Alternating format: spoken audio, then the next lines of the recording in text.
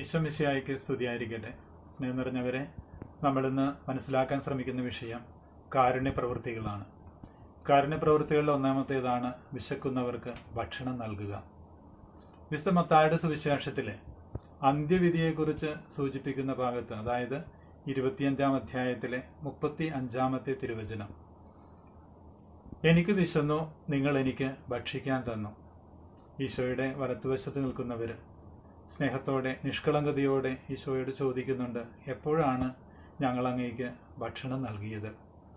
എൻ്റെ ഈ ചെറിയ സഹോദരനിൽ ഒരുവന് നിങ്ങളിത് ചെയ്തപ്പോൾ എനിക്ക് തന്നെയാണ് ചെയ്തത് എന്ന ഈശോയുടെ മറുപടി വളരെ ശ്രദ്ധാർഹമാണ്. എൻ്റെ ഈ ചെറിയ സഹോദരനിൽ ഒരുവന് നിങ്ങൾ ചെയ്തപ്പോൾ എനിക്ക് തന്നെയാണ് ചെയ്തതെന്ന്, അതായത് ഭക്ഷിക്കാൻ എനിക്ക് തന്നെയാണ് നിങ്ങൾ ഭക്ഷണം നൽകി. സ്വർഗസ്ഥനായ പിതാവേ എന്ന പ്രാർത്ഥന ശ്രദ്ധിച്ചാൽ അതിലൊരു ഭാഗം അന്നു വേണ്ട ആഹാരം ഇന്നും ഞങ്ങൾക്ക് തരണമേ എന്നതാണ്.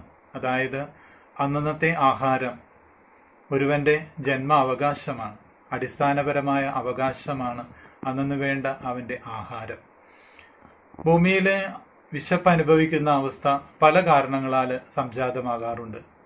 പ്രകൃതിക്ഷോഭങ്ങൾ, യുദ്ധം, രോഗം, ദാരിദ്ര്യം തുടങ്ങി നിരവധി കാരണങ്ങൾ, മനുഷ്യനിർമ്മിതവും അല്ലാത്തതുമായ നിരവധി കാരണങ്ങളാൽ ഭൂമിയിൽ ഭക്ഷണമില്ലാത്ത അവസ്ഥ സംജാതമാകാറുണ്ട്.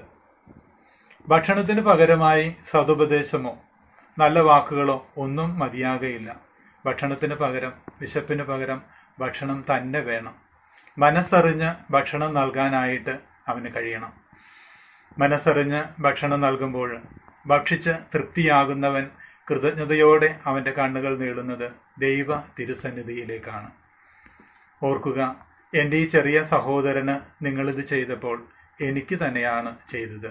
അതായത് നാം ഭക്ഷിക്കാൻ നൽകിയത് ക്രിസ്തുവിന് തന്നെയാണ്.